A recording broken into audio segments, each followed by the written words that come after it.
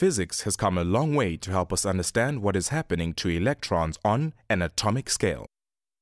In this module, we will be taking a look at the photoelectric effect that allows solar energy and digital cameras to work. We will also discuss atomic absorption and emission spectra that helps us see what substances are in something.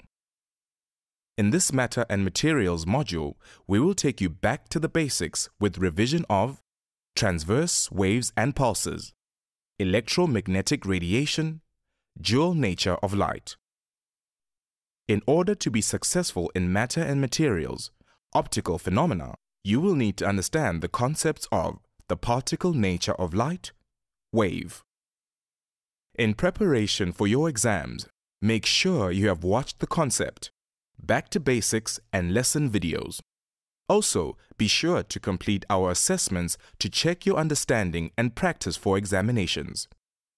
Once you have mastered those skills, the enrichment and career videos will take you beyond the classroom. Matter and Materials is roughly 15 plus minus 3 marks in the final exam, which is approximately 9 to 11% of Physical Sciences Paper 1.